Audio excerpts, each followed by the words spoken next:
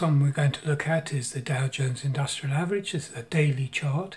Just looking at the big picture first off, we've got a general uptrend line in place here, and then we've got several horizontal resistance lines above us, and we're testing the upper one right now at 34,600. But how are we approaching it?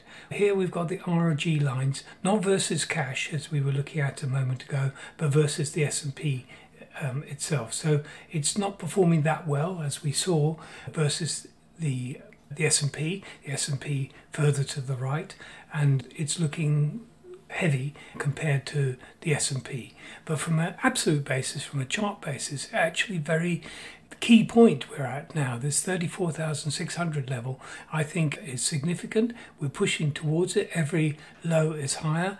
We have got the MACD has turned up again, and the RSI is looking pretty good.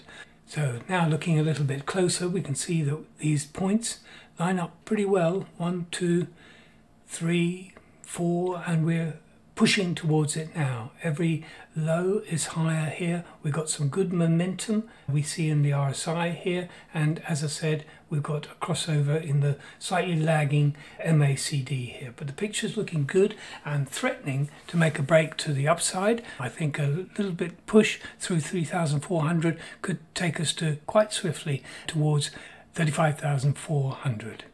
Now moving to the S&P. The trend here is clearly up, stronger than Dow Jones. Dow Jones has been stifled, but we do think it might be on the verge of playing a game of catch-up, so we'll look for potential there. But here we're moving along quite fluidly upwards. We've got the latest level of support, these two highs in here, and before the gap breakout, 4,440. We're pushing forward here now. Strong upside momentum we see in the MACD. We see a rising RSI, not excessive at this moment, heading towards the longer-term resistance, which is at 4,640.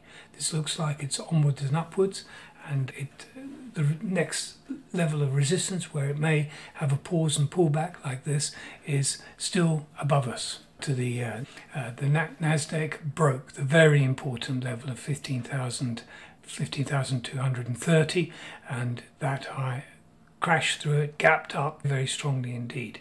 It's moving towards an area of resistance now which really starts around 16,000, extends up to the two tops here at 16,575, and then the high up here at 16,750.